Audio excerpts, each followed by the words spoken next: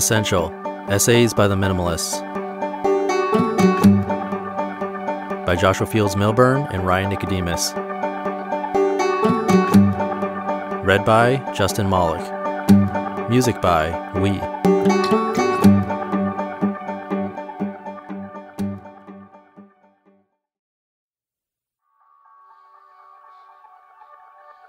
Simplicity is the ultimate sophistication. Leonardo da Vinci. Chapter 1. Minimalism. Inside the prison walls of consumerism. There's a shopping mall in San Diego that used to be a prison. Restored, repurposed, and redecorated, it's hard to imagine this place once imprisoned hundreds of inmates. One might argue, however, it's a different kind of prison now, a voluntary incarceration caged by the invisible walls of consumption. This might sound hyperbolic, but it's an apt analogy. Consumption isn't the problem. Compulsory consumption is. We've trapped ourselves by thinking consumerism will make us happy, that buying crap we don't need will somehow make us whole. We've gotten good at fooling ourselves too. We've overdecorated the jailhouse walls we built around ourselves, and we've made our cells so comfortable we're terrified to leave. But a prison cell with a view is still a prison cell. Perhaps there's a key to our escape. What is minimalism? At first glance, people might think the point of minimalism is only to get rid of material possessions, eliminating, jettisoning, extracting, detaching, decluttering, paring down, letting go. That's a mistake, though. Removing the excess is an important part of the recipe, but it's just one ingredient. If we're concerned solely with the stuff, then we're missing the larger point. Minimalists don't focus on having less. Rather, we focus on making room for more. More time, more passion, more experiences, more growth, more contribution, more contentment, and more freedom. It just so happens that clearing the clutter from life's path helps us make that room. Minimalism is the thing that gets us past the things so we can make room for life's important things, which actually aren't things at all. There are many flavors of minimalism. A 20-year-old single guy's minimalist lifestyle looks different from a 45-year-old mother's minimalist life. Even though everyone embraces minimalism differently, each path leads to the same place, a life with more meaning. The irony of minimalism. A word of warning as you consider simplifying your life. If you call yourself a minimalist, or if you tell people you are interested in minimalism, then everything you do will instantly be steeped in irony. Oh, you drive a car? That's not very minimalist of you. Wait, you have more than one pair of shoes? Hypocrite. You own a blow dryer? Phony. What these people don't understand, however, is minimalism is not about deprivation. It's about finding more value in the stuff you own. Minimalists do this by removing the superfluous, keeping only the possessions that serve a purpose or bring joy. Everything else goes by the wayside. There is no minimalist rulebook. We're all different. The things that add value to one person's life may not add value to yours. So hold on to that hair straightener, those colorful socks, that collection of angel statuettes, but only if they are appropriate for your life. People will judge. Let them. Judgment is but a mirror reflecting the insecurities of the person who's doing the judging. Simple isn't radical. Sometimes people avoid minimalism because the word itself sounds extreme, radical, subversive. Afraid of stepping outside cultural boundaries, these people avoid simplifying their lives because they don't want the label minimalist. If minimalism seems too austere, then perhaps you can relabel your flavor of simplification. May we suggest any of the following isms: enoughism, essentialism, selectivism, curationism, naturalism, stoicism, epicureanism, appropriatism, simplism, lessism, practicalism, living within your meansism. Call it whatever you want. No matter which ism you favor, the important part is it helps you live with intention. Is minimalism only for single rich white guys? Someone in Montreal asked us this question. Granted, she posited it more congenially than written above, but restated this way, we get to the heart of the matter. We won't bother detailing the many examples that immediately torpedo this assumption. Our friend Leo Babauta and his 6 kids, Tammy Strobel and her tiny house, Patrick Rohn and his family, and others, none of whom are single, nor rich, nor white guys, and yet they all embrace a minimalist lifestyle. Note, you can read more about minimalist families, including additional books and resources, at theminimalists.com/children. Let's look at the question from a broader perspective. The Bureau of Labor Statistics shows that in today's economy, quote, it's entirely possible for poor people to have much of the same material comforts, cars, televisions, computers, smartphones, as more affluent people, yet be trapped in low-paying jobs with little prospect of improvement, unquote. In other words, rich people and poor people can both be oppressed by the possessions they desire. However, poor people are considerably more stifled because of their lesser quote-unquote prospect of improvement. Perhaps minimalism is the quote-unquote prospect of improvement. Whenever desire is greater than one's ability to attain, discontentment sets in. By mitigating our impulse to compulsively consume, however, we take back control of our desires, as well as our pocketbooks. According to the New York Times, there is evidence that, quote, money relieves suffering in cases of true material need. But when money becomes an end in itself, it can bring misery too, unquote. Once our basic human needs are met, money doesn't buy happiness, and neither does poverty. People with fewer resources, especially those with less money, can benefit most from minimalism. A minimalist lifestyle helps people determine what truly adds value to their lives. This is even more important when our resources are limited. If we have less money, then we must be more intentional with how we spend it. Simplification begets intentionality. Rich or poor, married or single, black or white, simplifying one's life can only benefit one's circumstances. The Stoics understood this, as did Thoreau, Gandhi, Jesus, and the Buddha. It sure would be nice if everyone else did too. The Gospel of Less.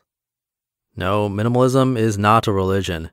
Religion is a complicated and sensitive subject for many. Even though we don't typically speak or write about religion, its presence seems to loom over each event we host.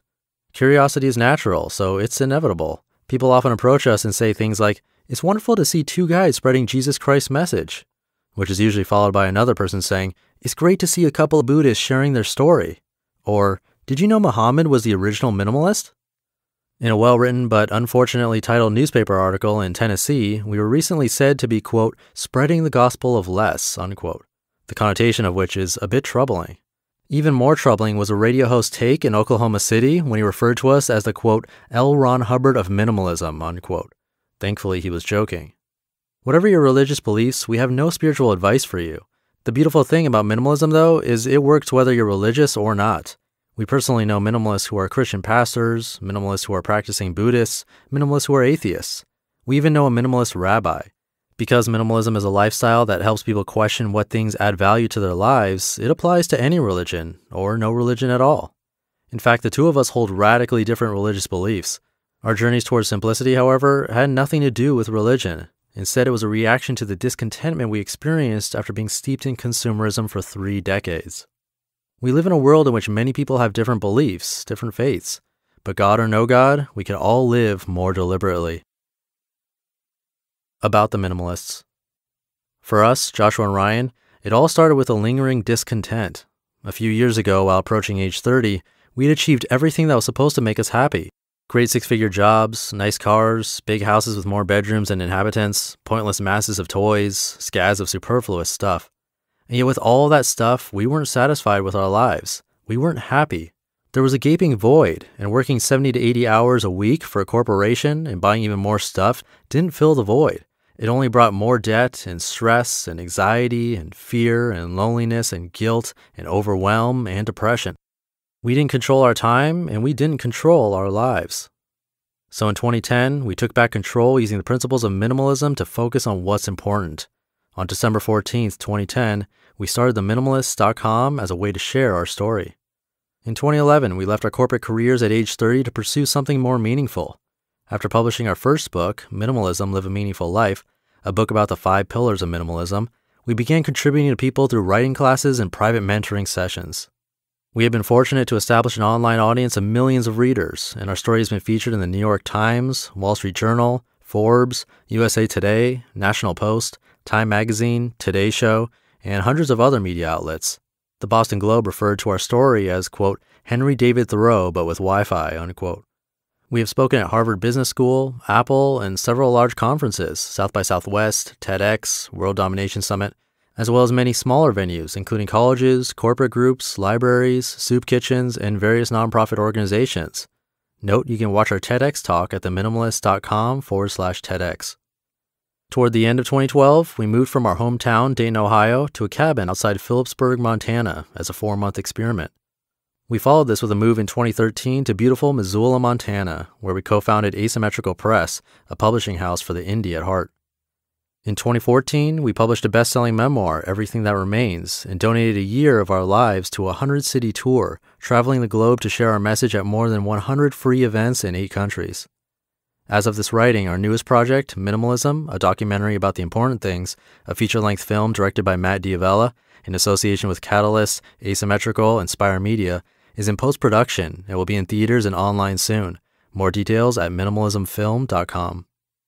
This is only the radically condensed version of our story, included here not to impress anyone, but rather to establish a context for this book. Should you want to, you can read the full version of our minimalist journeys in our aforementioned memoir, Everything That Remains. This book, however, is different.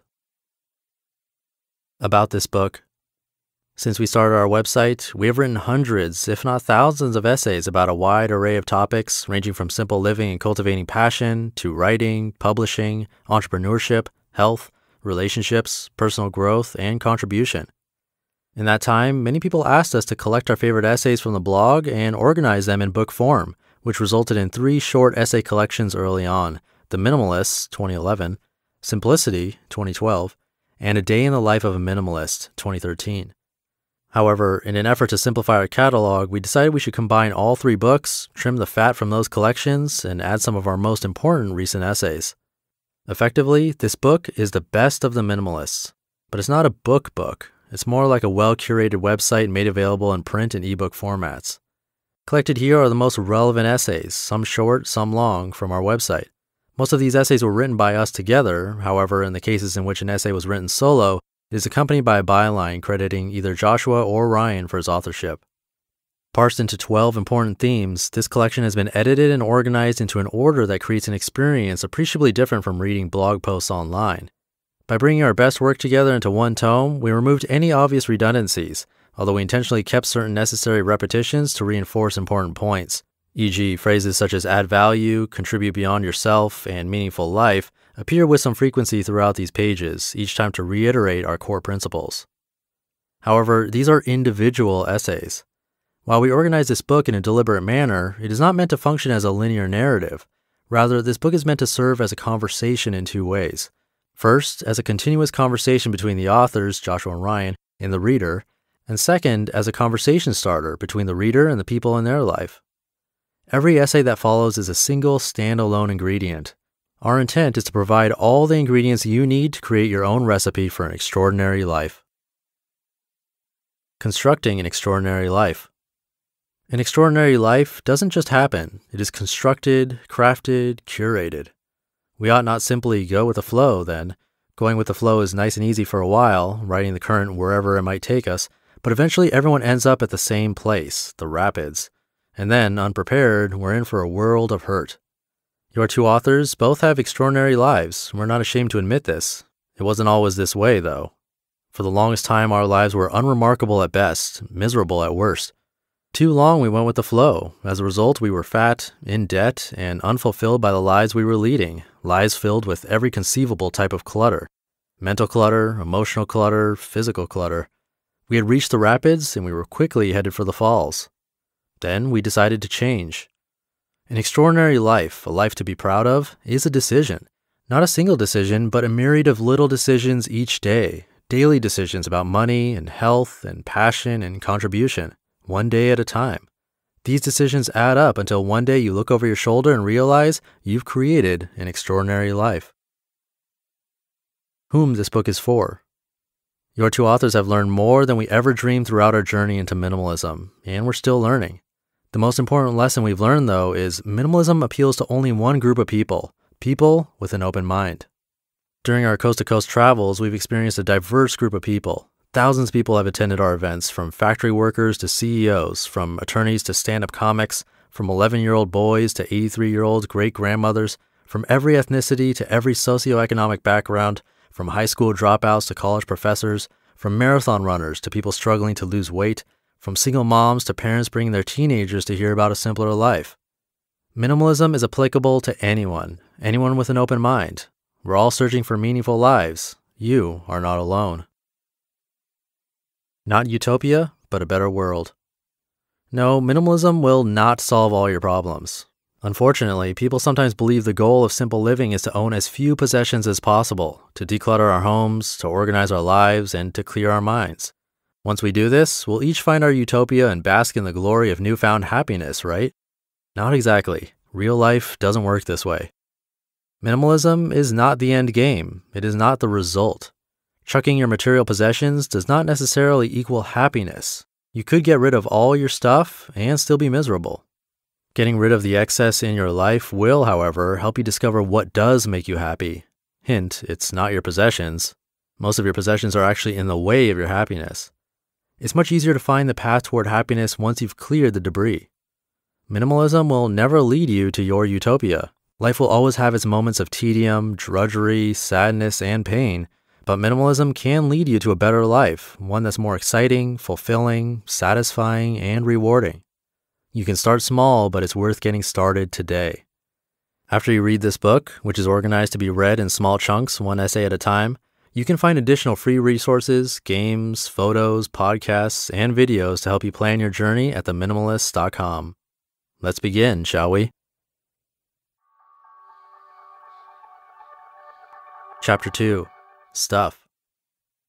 Consumption is not the problem. We all need some stuff. Many of us take it too far, though. The average American household contains more than 300,000 possessions. We've accumulated more than we need in hopes they'll make us happy in some hypothetical future. But it won't. We know this. Needing more will always lead to a pall of desire until we feel trapped by consumption. Purchasing more stuff to make us happy, following consumerism's broken template, is the real issue, not consumption. The solution then is to consume deliberately, to ignore the bullshit advertisements and determine what we need based on our own lives, not what we've been told we need. We're all different. What we need is different for each of us. You are what you desire. Every whole person has wants, cravings, aspirations. We all desire something. We don't, however, all have the same desires. Some of us long to create something purposeful, to make a difference in the world, to eschew the so-called American dream in favor of something better, something more deliberate, an experience-driven life of intentionality instead of a life pushed toward the wrong side of the consumption continuum. On the other hand, some of us watch the luminous box flickering in our living rooms and yearn for the material things in its advertisements, the things that bring us stress, discontent, and often keep us tied to a particular income, which keeps us tied to jobs we don't love, or worse, jobs we hate, all so we can obtain the shiny objects projected on the glowing rectangle. In truth, most of us desire both. We desire the experiences and the stuff. Usually the latter gets in the way of the former. Too often our material desires get in the way of a more meaningful life. We are what we desire. The rats in the tunnel. There's a light at the end of the tunnel. We all know this. Even when it's hard to find, we know it's there just beyond the bend. Finding the light isn't the hardest part of life's journey. It's dealing with what's hiding in the tunnel. What lurks in the darkness keeps us from focusing on the light. Anytime we visit New York City, we might see oversized rats scurrying down the blackened train tracks below the subway platform. If we jump down and walk those tracks, we will find the light at the end of the subway tunnel, eventually. Finding the light isn't what worries us. What worries us are the rats in the tunnel. We must contend with whatever stalks the darkness, what waits to trip us up and keep us from the light. The rats are no different from the plethora of obstacles getting in our way every day. The mundane tasks, the banal distractions, the vapid, harmful ways we pacify ourselves. Minimalism allows us to remove those obstacles and focus on the light. It allows us to shoo the rats from the tunnel and find the light more quickly. Minimalism allows us to swiftly exit the tunnel and avoid the malevolent, filthy creatures lurking in the darkness. And the light is so much brighter when you get out of the tunnel. What are your rats? What keeps you in the tunnel hidden from the light? Shopping? Television? Internet? Debt? Clothes? Gadgets and consumer electronics? Overeating? Something else? What can you get rid of to focus on the light? What can you remove from your life to make it more meaningful? Adequate. You are inadequate. At least that's what advertisers would like you to believe.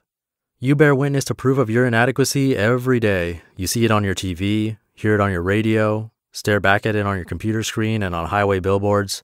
There are plenty of messages all around you to reinforce your utter inadequacy. If you're a male, you're not a real man unless you drink this brand of beer, and eat this particular cut of meat and drive this brand of sport utility vehicle.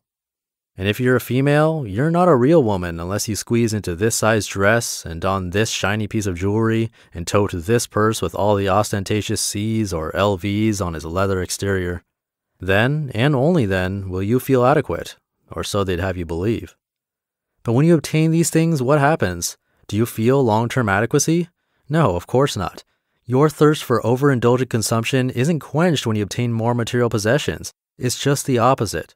Your desire to consume increases. You've set the bar higher, and thus the threshold for future satisfaction is higher. It's a vicious cycle. Consumption is an unquenchable thirst. You create that thirst. You manufacture the desire to consume more. Advertisers play their role. They help activate the desire you create, but ultimately the desire is yours to control. Once you realize you have control, you can break the cycle. You can avoid the continuous downward spiral. There's one way out of consumption spiral. We must realize the things we purchase do not define who we are unless we allow them to. If we are defined by our things, we will never be happy. But if we are defined by our actions, then we'll have the opportunity to feel fulfilled by our everyday growth. We'll have the opportunity to feel satisfied with our everyday contribution to others, and we'll have the opportunity to be content every day of our lives. The stuff doesn't make you happy. You make you happy. How we woke up. Every moth is drawn to light, even when that light is a flame, hot, burning, flickering, the fire tantalizing the drab creature with its bluish-white illumination. But when the moth flies too close to the flame, we all know what happens. It gets burned, incinerated by the very thing that drew it near. For decades now, we consumers have been moths, lured by the blue flame of consumerism, pop culture's beautiful conflagration, a firestorm of lust and greed and wanting, a solipsistic desire to consume that which cannot be consumed, to be fulfilled by that which can never be fulfilling, a vacant proposition, leaving us empty inside, further fueling the blaze of lust and greed and wanting. From our intimate vantage points, within reach of the flame's scorching edges, the fire seems impossible to extinguish. Unlike the moth, though, we have a choice. It is not an easy choice. The flame is ever more intriguing. Advertisers make sure of this. It is their job to find new ways to make the blaze eternally more appealing.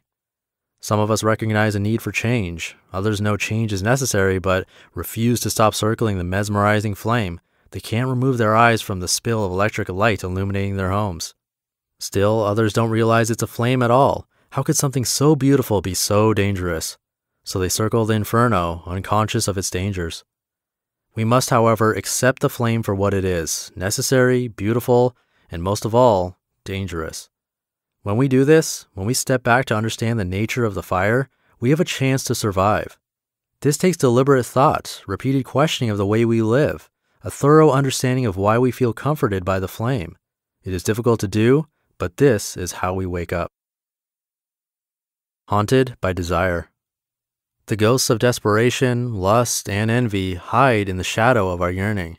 Be it money, material possessions, or accolades, we are haunted by our aspirations. Covet that shiny new truck, that next big promotion, that beautiful man or woman, and you will feel unspeakable pain until it, he, or she is yours. When your desire is met, however, your flame is not extinguished. You're filled with new desires. It's a never-ending cycle. The key, then, is to aspire towards something worthwhile. Instead of jonesing for things, we must pursue those which are without definitive milestones, growth, contribution, love. These qualities are self-fulfilling. Seek growth, and you will grow. Endeavor to give to others, and you will contribute. Love others, and your cup will overflow.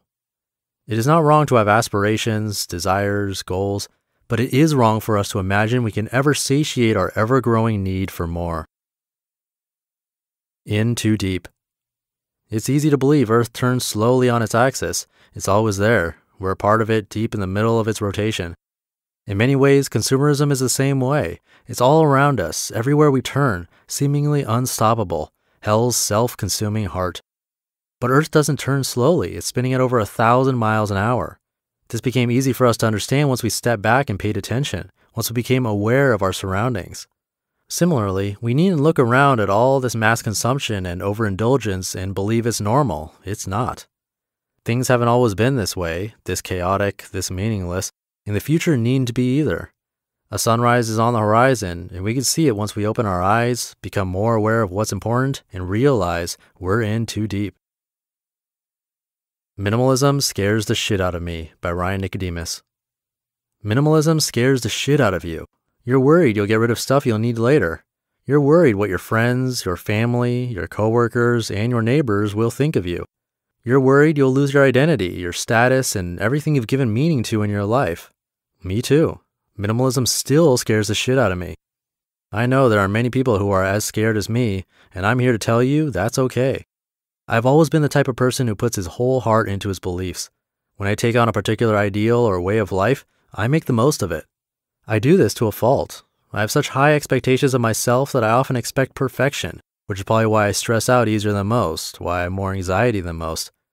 On top of the expectations, a lot of people around me love to point out every non-minimal thing I have in my life. They love to talk about how I own a condo, wear nice shoes, and have a nice haircut. Yes, someone actually brought up my haircut. And the list goes on and on. But these people are only projecting. They feel as though I'm judging them because I don't live the way they do anymore. You might be thinking, Ryan, why do you care what people think? It's not about my caring as much as these people reaffirming negative things I already think about myself, with the exception of my haircut, which I'm quite fond of, thank you very much. I'm aware there are many things in my life I still need to minimize. The simplifying process, like life, is ever-changing. Minimalism is fluid. As our circumstances change, our versions of the simple life must change too. The beautiful thing about minimalism is there is no right or wrong. There is no pace at which you must live your life, and there's nothing that says, this is how you have to live. Minimalism is a journey, and it is scary for everyone. Decluttering doesn't work like that. Decluttering is, by and large, a farce. If you picked up this book to figure out how to declutter your closet, you're in the wrong place.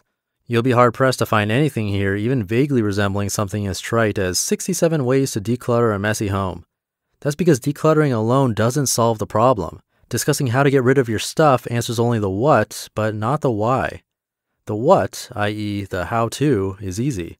We all know instinctually how to declutter. You can start small, focus on one room at a time, making progress each day as you work toward a simplified life. You can go big, rent a dumpster, and throw out everything, moving on to a more fulfilling life. Or you can take the moderate approach, plunge into a packing party and embrace the fun side of decluttering, enjoying the entire simplification process.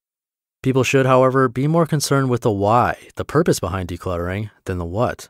While the what is easy, the why is far more obscure because the nature of the why is highly individual.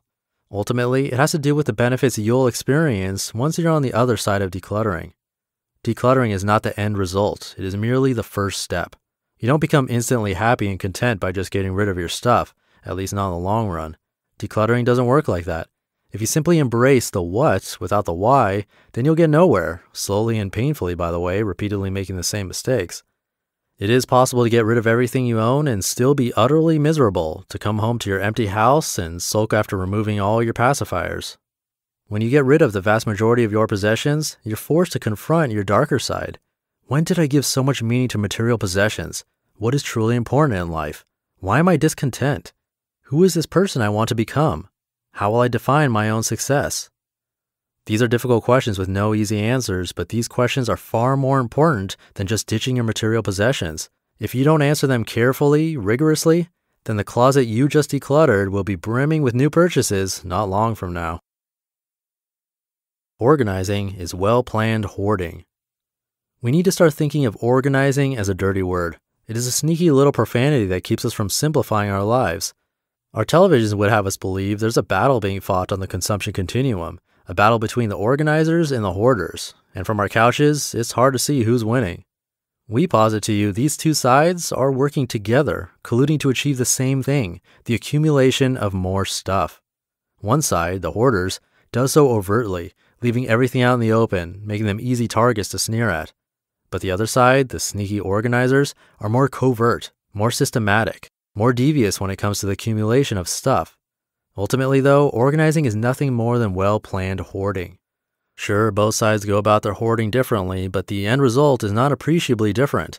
Whether our homes are strewn with wall-to-wall material possessions, or we have a complex ordinal item dispersal system, color-coded and alphabetized, we're still not dealing with the real problem. No matter how organized we are, We must continue to care for the stuff we organize, cleaning and sorting our methodically structured belongings. When we get rid of the superfluous stuff, we can focus on life's more important aspects. We can spend the day focusing on our health, on our relationships, on pursuing our passions, or we can reorganize the basement again. Once the excess stuff is out of the way, staying organized is much easier. A Short Guide to Getting Rid of Your Crap by Joshua Fields Millburn and Julian Smith. Yay, it's Friday. Time to head home and relax after a week of hard work. Step 1. Enter the front door of your home. Toss off your shoes. Notice sitting behind the door a pair of boots you have worn only once. Shrug. Step 2. Turn on the television and sit on your IKEA couch. Attempt to relax. Awaken 20 minutes later, realizing you've been passively flipping through channels. Turn off the TV, remove the batteries from your remote. Toss them in your Blendtec blender. Stop yourself moments away from doing something drastic. Step 3. Briefly fondle the iPhone in your pocket. Stop yourself, realizing you're about to do the exact same thing with YouTube as you did with TV. Delete every unnecessary app from your phone. Step 4. Wonder what people did before television and internet access. Observe the room around you, looking over the unread books and unwatched DVDs lining your dusty shelves. Consider shopping, then picture the unworn clothes occupying your cavernous walk-in closet. Step 5. Realize your imagination has turned all black and gray, the creativity drained from your life. Step 6. Suddenly recognize you haven't used your spare room, ever. Shit. Do the math and realize said room is costing you 5 or 6 hours of work per month. Take out a piece of paper and compare it to that trip to Europe you've been meaning to take. Stare at the math in disbelief.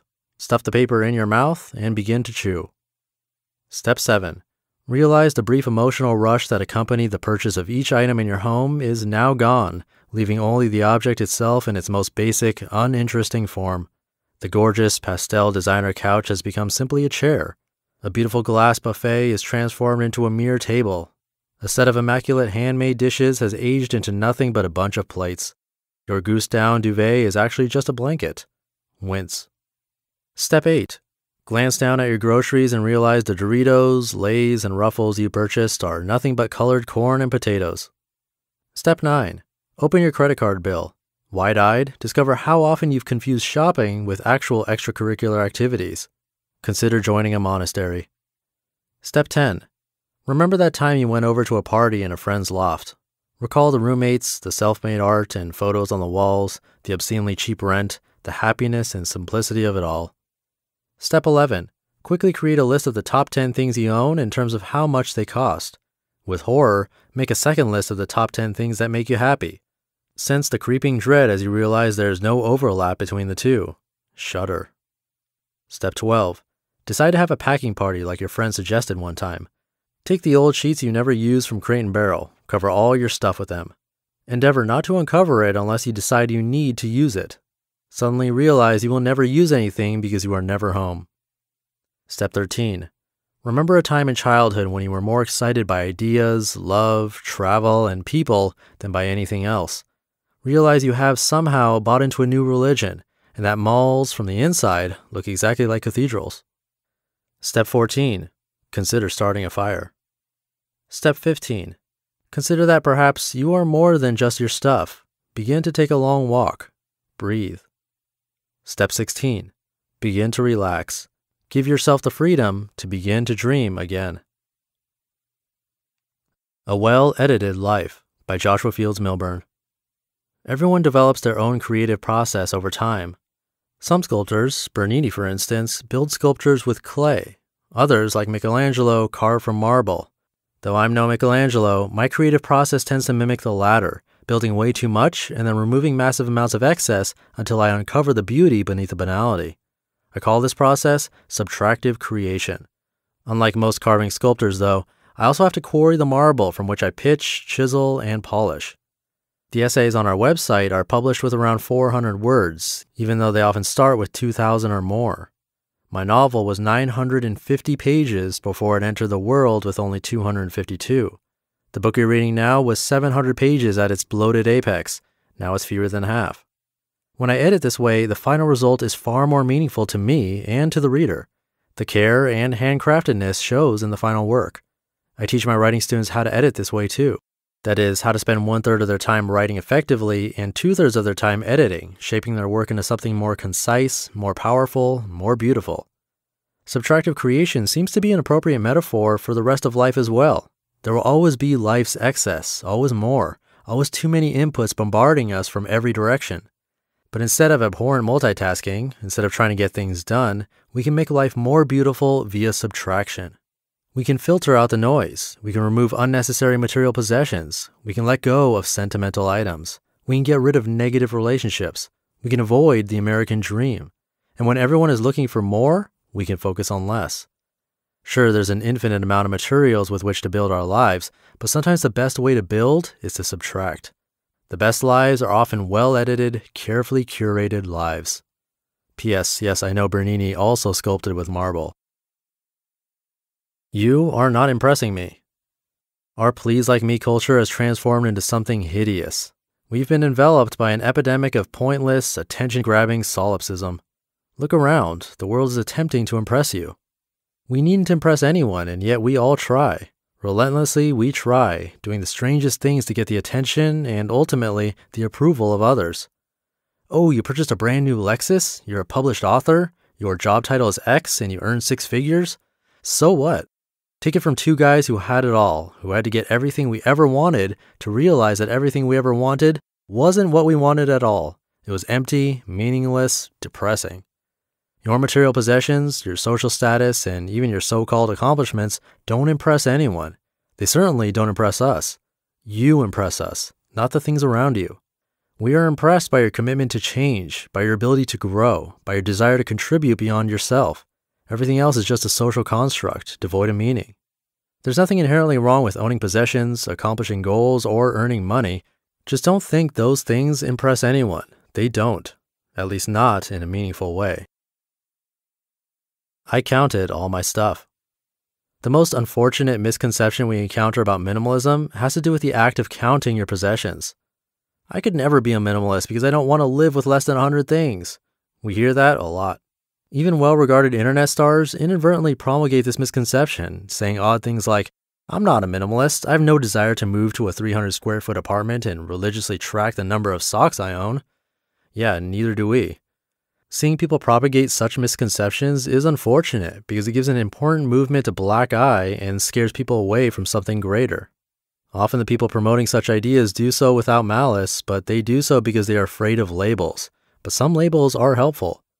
Minimalism has helped thousands of people discover meaning in their lives. It has never been about counting stuff. Even our friend Dave Bruno, the author of the 100 Thing Challenge, would be the first person to attest to this.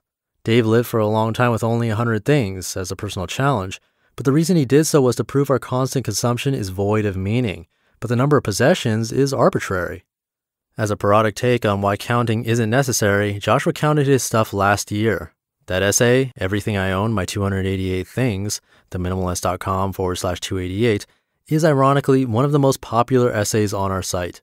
The ostensible subject, counting your possessions, was not the true subject. It was not the point. The point was that taking a physical inventory of your life is eye-opening, and it helps you get rid of unnecessary items so you can appreciate what you have. You don't have to count your stuff, although you can if you want. Either way, minimalism can help you live more and need less, irrespective of how many pairs of socks you own. Start with the easy stuff. Baffled by life's excess, we often look around at our piles of miscellanea and throw our hands in the air. There's so much emotion, so many memories wrapped up in our possessions. Although, of course, the memories aren't in the possessions, they're inside us, and that's where they'll always be. But still, letting go is difficult.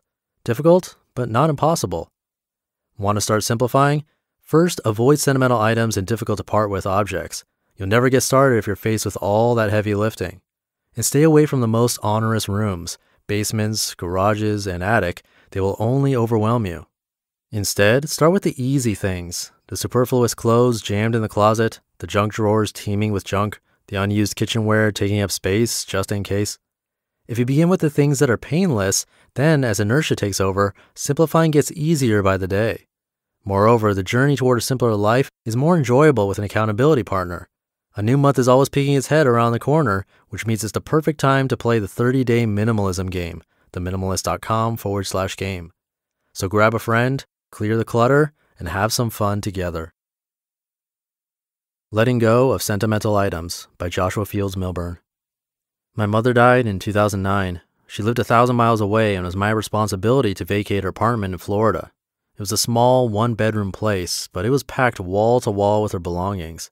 Mom had great taste. She could have been an interior designer, and none of her stuff was junk. Nevertheless, there was a lot of stuff in her home. Mom was constantly shopping, always accumulating more stuff. She had antique furniture throughout her apartment, a stunning oak canopy bed that consumed almost her entire bedroom, 2 closets jam-packed with clothes, picture frames standing on every flat surface, original artwork adorning the walls, and tasteful decorations in every nook, cranny, and crevasse. There was 64 years of accumulation in that apartment. So I did what any son would do. I rented a large truck from U-Haul. Then I called a storage place back in Ohio to make sure they had a big enough storage unit. The truck was $1,600, the storage facility was $120. Financially, I could afford it, but I quickly found out the emotional cost was much higher. At first, I didn't want to let go of anything.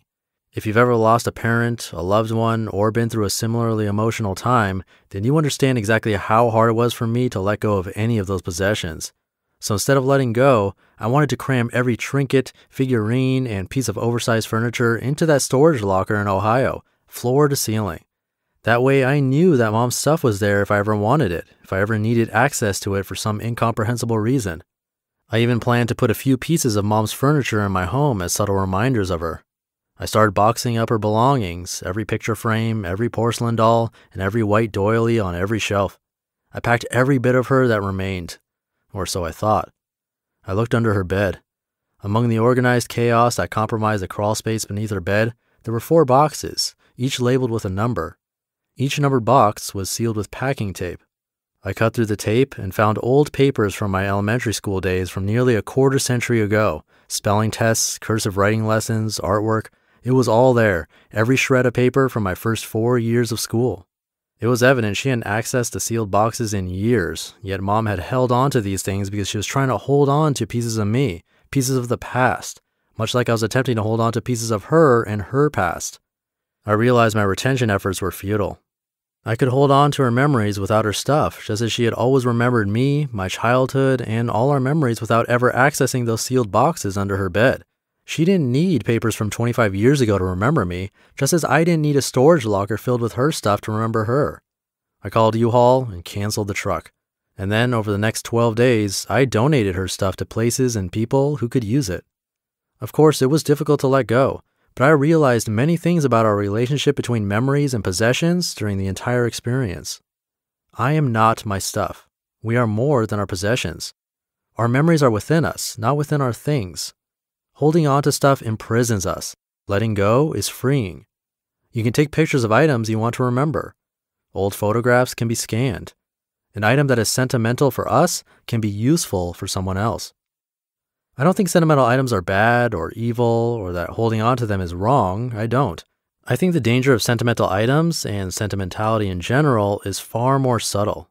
If you want to get rid of an item, but the only reason you are holding on to it is for sentimental reasons, if it is weighing on you, then perhaps it's time to get rid of it. Perhaps it's time to free yourself of the weight. That doesn't mean you need to get rid of everything, though. When I returned to Ohio, I had 4 boxes of Mom's photographs in my trunk, which I would later scan and back up online. I found a scanner that made scanning the photos easy, theminimalist.com/scanning. Those photos are digital now, and they can be used in digital picture frames instead of collecting dust in a basement. I no longer have the clutter of their boxes lying around and weighing me down, and they can never be destroyed in a fire. I donated everything else strewn throughout her home, her furniture, her clothes, and her decorative items. It was a giant leap for me, but I felt it must be done to remove the weight, the emotional gravitas of the situation from my shoulders. I don't need Mom's stuff to remind me of her. There are traces of her everywhere, in the way I act, in the way I treat others, even in the way I smile. She's still there, and she was never part of her stuff. Whenever I give advice on paring down, I tend to give 2 options. The first option is usually the giant leap option, the dive in head first option, e.g. get rid of everything, smash your TV, throw out all your stuff, quickly rip off the Band-Aid, etc. This option isn't for everyone, and it's often not for me, but in this case, that's what I did. I donated everything. The second option is to take baby steps. It works because it helps you build momentum by taking action. What sentimental item can you get rid of today that you've wanted to get rid of for a while? Start there. Then pick one or two things per week and gradually increase your efforts as you feel more comfortable. Whichever option you choose, take action. Never leave the scene of a good idea without taking action. Packing Party: Unpack a Simpler Life by Ryan Nicodemus. What makes a rich person rich? When I was a teenager, I thought it was $50,000 a year. When I started climbing the corporate ladder in my early 20s, I soon earned 50 grand. Something was wrong though. I didn't feel rich. So I went back to the drawing board and discovered my error. I forgot to adjust for inflation. Maybe $75,000 a year was rich. Maybe $90,000. Maybe six figures. Or maybe owning a bunch of stuff. Maybe that was rich. Whatever rich was, I knew that once I got there, I'd finally be happy. So as I made more money, I spent more money. All in the pursuit of the American dream. All in the pursuit of happiness. But the closer I got, the further away happiness was. 5 years ago, my life was different from what it is today, radically different. I had everything I ever wanted, everything I was quote-unquote supposed to have. I had an impressive job title at a respectable corporation, a successful career managing dozens of employees. I earned a six-figure income. I bought a shiny new car every few years. I owned a huge 3-bedroom, 2-bathroom, 2,000 square foot condo. It even had 2 living rooms. Other than maintaining several playrooms for my cat, I have no idea why a single guy needs 2 living rooms. My cat and I were living the American dream. Everyone around me said I was successful, but I was only ostensibly successful. You see, I also had a bunch of things that were hard to see from the outside. Even though I earned a lot of money, I had heaps of debt. Chasing the American dream cost me a lot more than money. My life was filled with stress, anxiety, and discontent. I was miserable. I may have looked successful, but I certainly didn't feel successful. It got to a point where I didn't know what was important anymore. But one thing was clear: there was a gaping void in my life. So I tried to fill that void the same way many people do, with stuff. Lots of stuff. I attempted to fill the void with consumer purchases. I bought new cars, new electronics, and new expensive clothes. I bought expensive furniture, home decorations, and all the latest gadgets. When I didn't have enough cash in the bank, I paid for expensive meals, rounds of drinks, and frivolous vacations with credit cards. I spent money faster than I earned it in an attempt to buy my way to happiness. And I thought I'd get there one day. Happiness had to be just around the corner. But the stuff didn't fill the void, it widened it. And because I didn't know what was important, I continued to fill the void with stuff, going further into debt, working hard to buy things that weren't making me happy. This went on for years, a demoralizing cycle. By my late 20s, my life on the outside looked great, but inside, I was a mess. I was several years divorced. I was unhealthy. I felt stuck. I drank a lot. I did drugs a lot. I used as many pacifiers as I could. And I continued to work 60, 70, sometimes 80 hours a week, forsaking the most important aspects of my life. I barely ever thought about my health, my relationships, my passions. Worst of all, I felt stagnant. I wasn't growing, and I certainly wasn't contributing to others. My life lacked meaning, purpose, passion. If you would have asked me what I was passionate about, I would have looked at you like a deer in the headlights. What am I passionate about? I had no idea. I was living paycheck to paycheck, living for a paycheck, living for stuff, living for a career I didn't love. I wasn't really living at all, though. I was depressed. Then, as I was approaching age 30, I noticed something different about my best friend of 20 years.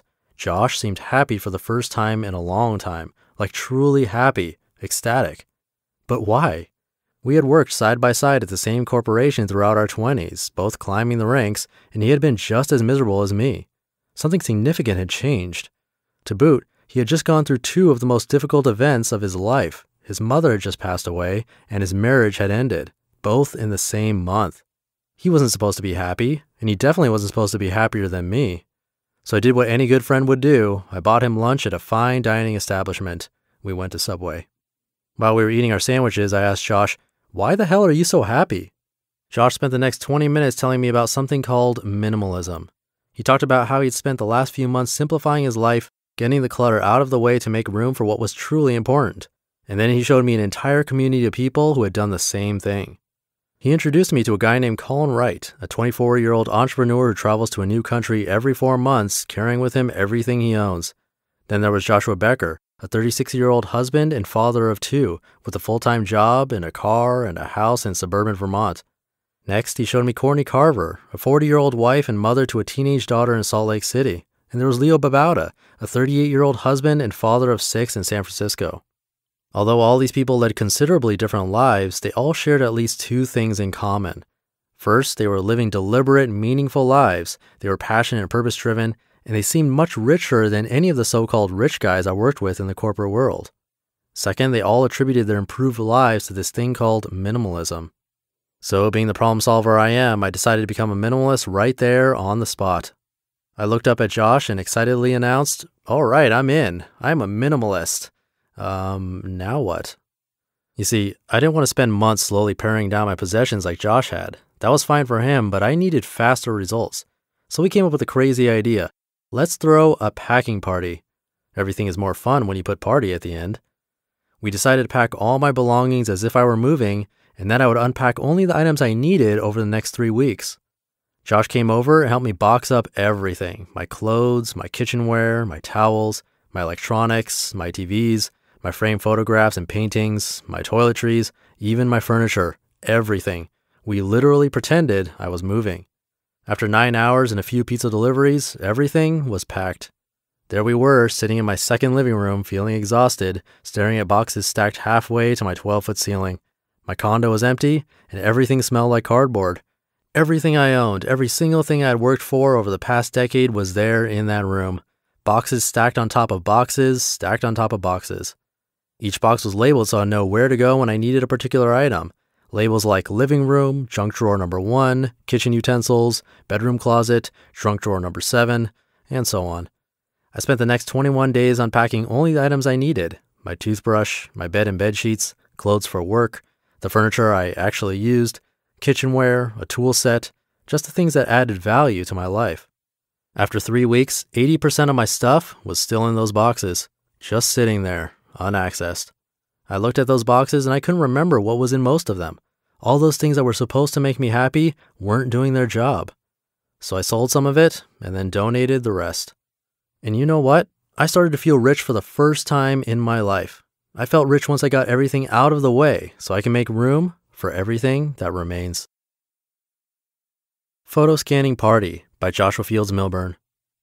If you're going to ask for one physical gift this year for the holidays, consider a good photo scanner.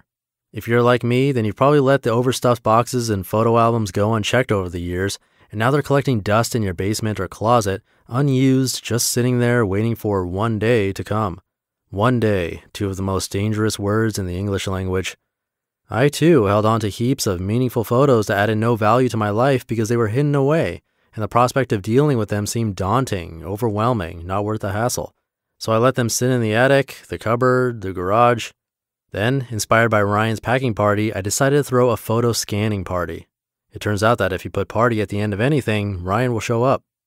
First, I found a high-quality scanner, theminimalist.com/scanning, that allows me to rapidly feed photos and immediately save them to a memory card, which I could then use in a couple high-res digital picture frames. What a novel idea, actually display my treasured photos. Plus, if anything were to happen to my home, flood, fire, robbery, all my photos are backed up online. Thus, I'll never worry about losing those memories.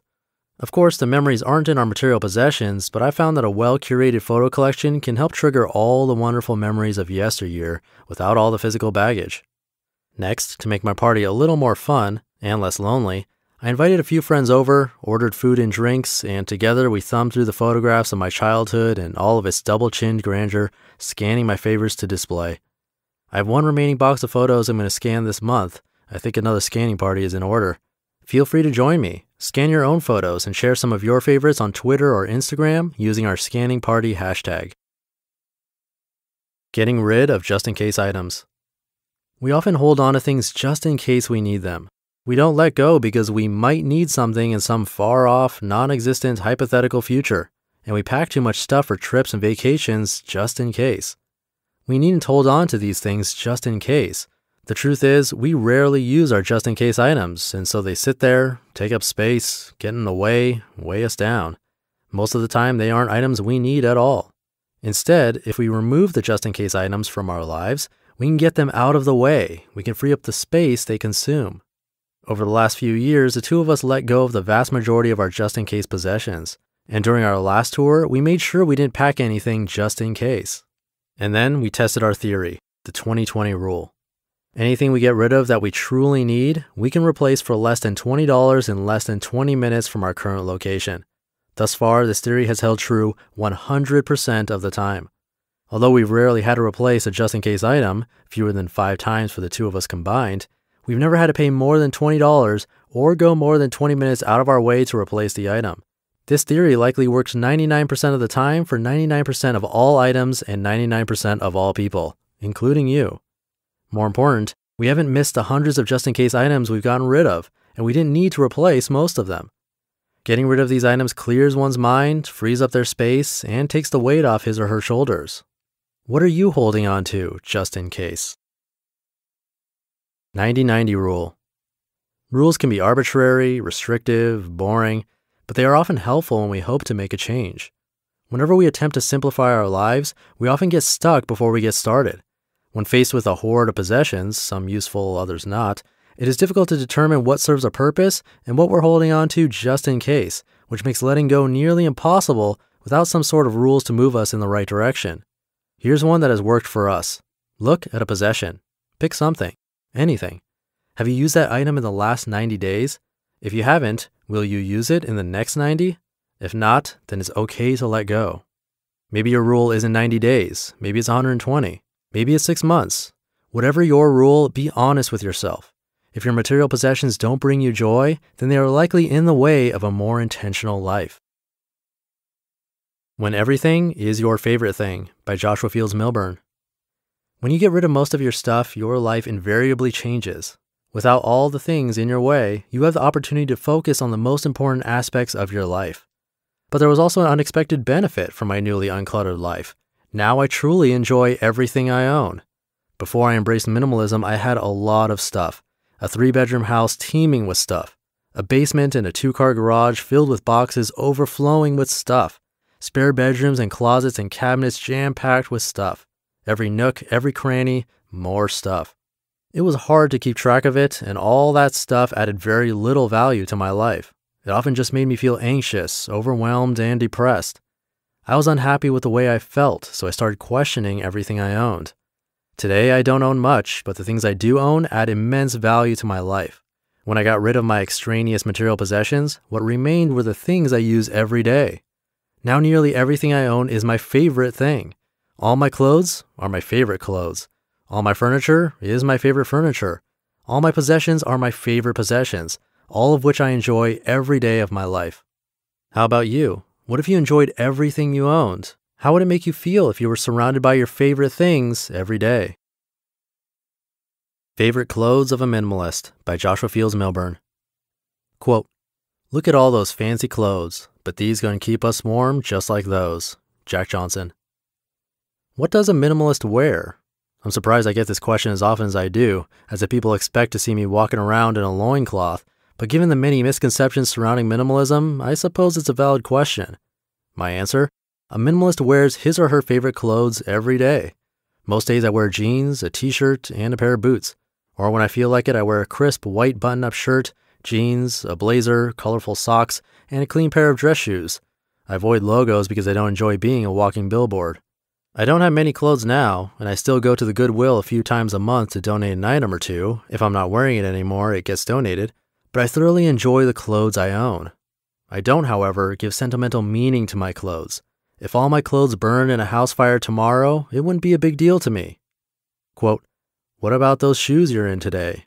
They'll do no good on the bridges you burnt along the way." Jack Johnson. Spill Bleach on Your Wardrobe by Joshua Fields Millburn. What if you spilled bleach on half your wardrobe? What would you do?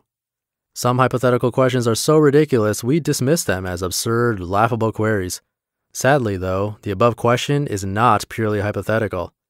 After returning home from the final leg of our recent tour, fatigued and murky-headed from cross-country traversing, I separated my dirty laundry into appropriate piles, prepping each color-coded assemblage for its usual rinse and spin cycles. Then, unknowingly and stupidly, I spilled a bottle of liquid bleach on literally half the clothes, staining the floor-strewn heaps, instantly ruining the majority of my wardrobe. I was shocked by two things. First, I was shocked by my brainlessness. How could I make such a ridiculous mistake? Truth be told, I simply wasn't paying attention. There's no other explanation. If there's a lesson to be learned here, it's that attention must be paid, even during the most mundane tasks. Second, I was shocked I wasn't more horrified by my idiotic mistake. I should be outraged, right? 2 years ago, I would have been pissed. I would have fumed angrily and cursed the ceiling and hurled various breakable objects at one or more of my apartment's walls. But last week, as sodium hypochlorite soaked through my threads, I didn't react obnoxiously. Instead, I realized I couldn't control everything. I took a few deep breaths, snatched a mop from my closet, and started cleaning the mess I'd made. The sooner we clean up our mess, the sooner we can move on with life. Sure, half my attire is ruined, but everything's fine. I'll replace some of the clothes if I need to, but my closet isn't upset, and nor should I be. Those clothes were just clothes, replaceable things that don't have any more meaning than the meaning I give to them. There's no case in crying over spilt milk, or in this case, spilt bleach. Things We Walk Away From by Joshua Fields Milburn. What are you prepared to walk away from? This oft unasked question shapes one of the most important principles in my life. We are all familiar with the age-old theoretical situation in which our home is burning and we must grab only the things that are most important to us. Of course, most of us would not dash into the inferno and reach for material things first. We'd ensure the safety of our loved ones and pets. Then once they were safe, we'd grab only the irreplaceable things. Photo albums, computer hard drives, family heirlooms. Everything else would be lost in the conflagration. I tend to look at this situation a tad differently, though, taking the hypothetical a bit further. There's a scene in Heat in which Neil Macaulay, Robert De Niro, says, quote, "Allow nothing in your life that you cannot walk out on in 30 seconds flat," unquote. Although my life isn't anything like Macaulay's, he's the movie's bad guy, I share his sentiment. Almost everything I bring into my life, material possessions, ideas, habits, and even relationships, I must be able to walk away from at a moment's notice. Many of you will disagree with me because this ideology might sound crass or insensitive, but I like to posit that it is actually the opposite. Our preparedness to walk away is the ultimate form of caring. If I purchase new possessions, I need to make certain I don't assign them too much meaning. Being able to walk away means I won't ever get too attached to my belongings, and being unattached to stuff makes our lives tremendously flexible, filled with opportunity. If I take on a new idea or habit, I do so because it has the potential to add value to my life.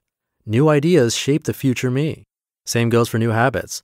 Over time, my ideas change, improve, and expand, and my current habits get replaced by new habits that continue to help me grow.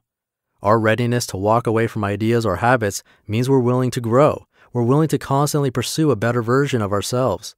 If I bring a new relationship into my world, I know I must earn their love, respect, and kindness. I also expect they too are willing to walk away should I not provide the support and understanding they require. This means we must both work hard to contribute to the relationship. We must communicate and remain cognizant of each other's needs. And above all, we must care. These fundaments, love, understanding, caring, communication, build trust, which builds stronger relationships in the long run. It sounds paradoxical, but our willingness to walk away actually strengthens our bond with others. And the opposite stance, being chained by obligation to a relationship, is disingenuous, a false loyalty birthed from pious placation. There are obvious exceptions to this rule. There are certain things we cannot easily walk away from: a marriage, a business partnership, a job that pays the rent, a passion. The key is to have as few exceptions as possible. Naturally, even these exceptions aren't exceptions for everyone. Marriages often end, as do businesses. People get laid off, and passions change over time. Even though we might not be able to walk away from these things in 30 seconds flat, we can ultimately walk away when these situations no longer add value to our lives, or worse, when they drain value from our lives. Everything I allow into my life enters it deliberately. If my home was aflame, there's nothing I own that can't be replaced. All my photos are scanned. All my important files are backed up. And all my stuff has no real meaning. Similarly, I'm prepared to walk away from nearly anything, even our website, teaching, or writing, if need be. Doing so safeguards my continued growth and improves my relationships with others, both of which contribute to a fulfilling life, a life of meaning. It was C.S. Lewis who 50 years ago eloquently said, quote, "Don't let your happiness depend on something you may lose," unquote. In today's material world, a world of fear-fueled clinging, his words seem more apropos than ever. Home is Where the Red Phone Is by Joshua Fields Milburn. I don't enjoy traveling as much as some people. Unless I'm touring, which I'm doing at the time of this writing, which I enjoy because the people are amazing, I tend to avoid exorbitant travel, opting instead to stay home in my community most of the time. All my clothes will likely fit in a single suitcase, but I don't enjoy living out of a suitcase. I find value in traversing the globe, in discovering new cultures, and learning more about myself in the process, but I truly enjoy living in a home, a place I can call my own. The problem with homes, however, is once we establish a long-term dwelling, it's easy to accumulate a bunch of junk we don't need. I built my first house when I was 22, a feat that seems ridiculous now, but its size was even more ridiculous. It contained 3 bedrooms, even though only my former spouse and I lived there. It had a huge basement, which was a great place to hide last month's discarded new possessions, toys I no longer played with. It featured not only a gigantic living room, but also an entertainment room, which I think is pretty much just a fancy way to say room with a too large TV and expensive surround sound system. We think we have to fill all our space, every corner nook and hidden cranny crammed with supposed ornaments. We believe if a room is nearly empty, then it is underutilized. So we buy stuff, silly stock paintings, decorative thingies, and IKEA furniture to fill the void.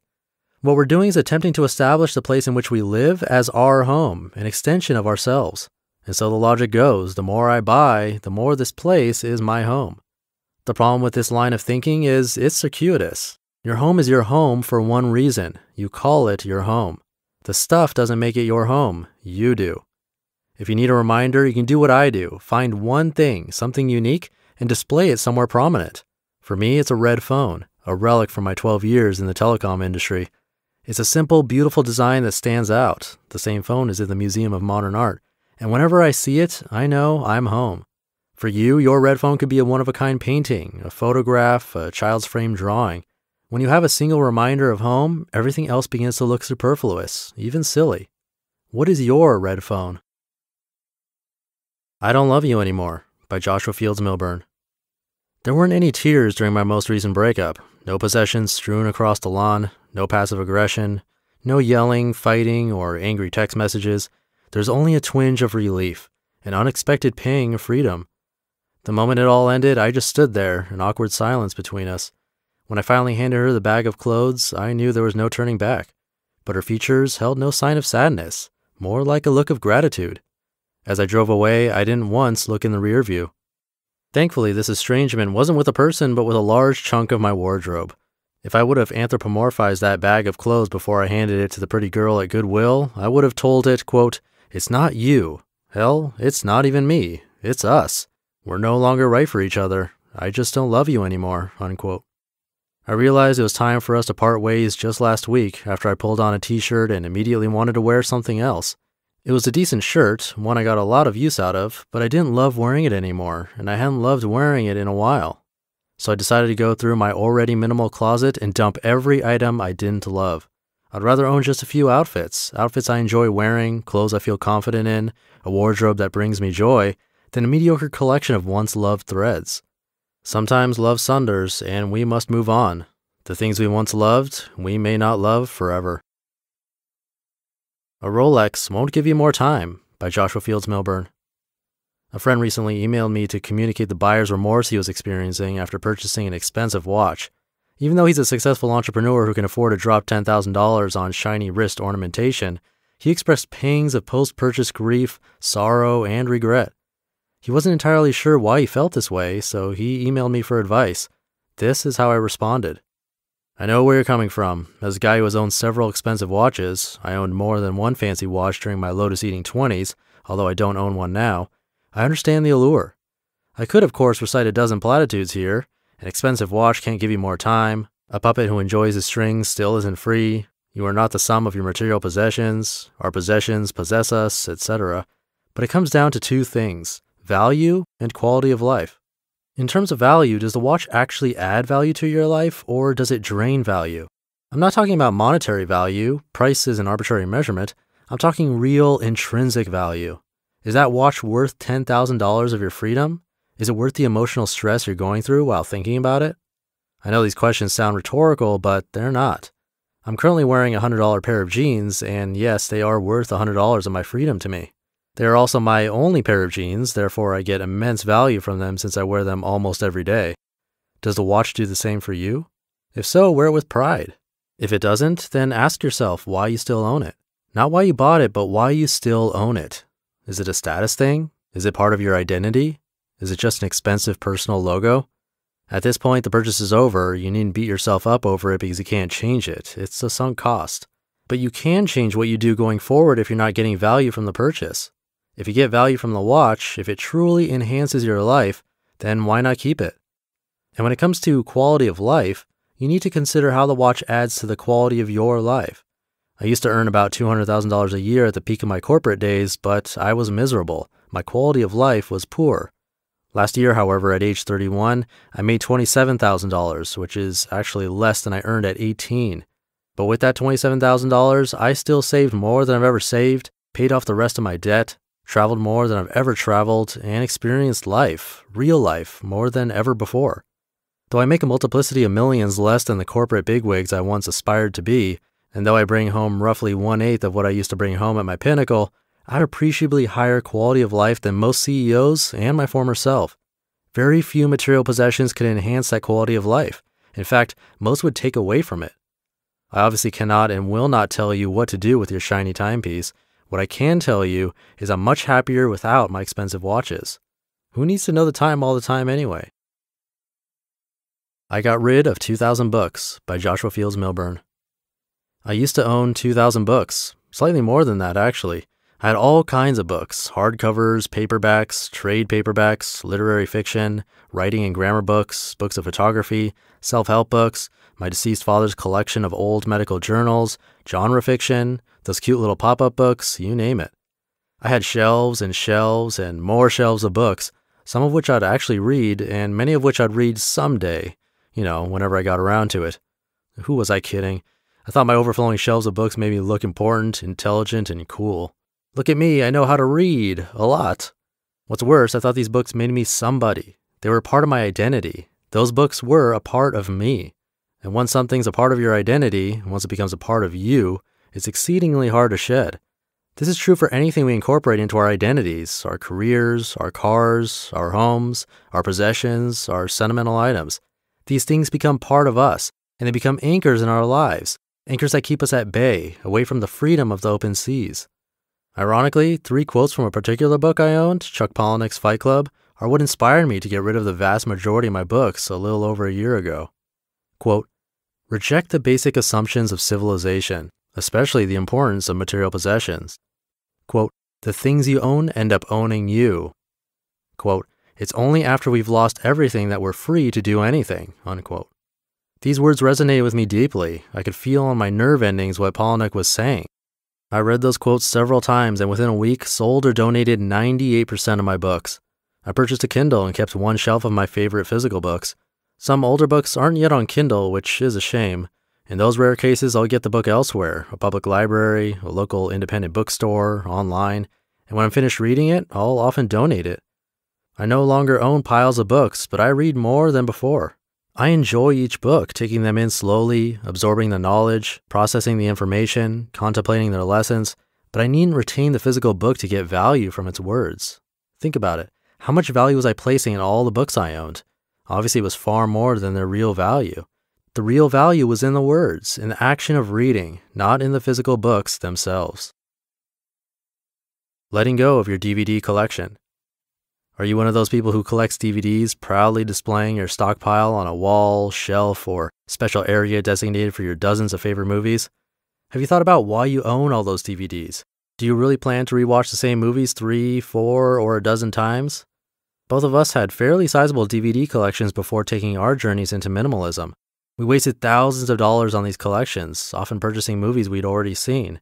And then we allowed our extensive collections to collect dust. Or we'd occasionally rewatch a movie living in the past, attempting to reconstruct an old moment instead of creating new ones. But collecting is just hoarding with a prettier name.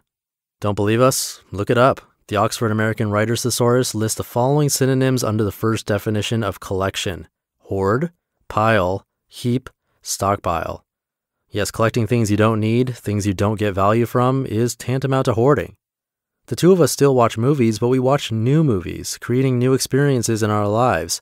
We strengthen our relationships by enjoying movies with friends. We grow by talking about those experiences after they happen, developing a better understanding of ourselves in the process. Let go of that DVD collection. You can sell it and make some money, and stop watching the same things over and over. Live your life instead. There's an entire world out there, and there's so much value you can add to that world. So much you can contribute beyond yourself. We're certain of it. Or how about this? Keep the movies that add value to your life. There's nothing wrong with an occasional rerun, a glance in the rear view, but then look forward and let go of the rest. More is less? Less is more.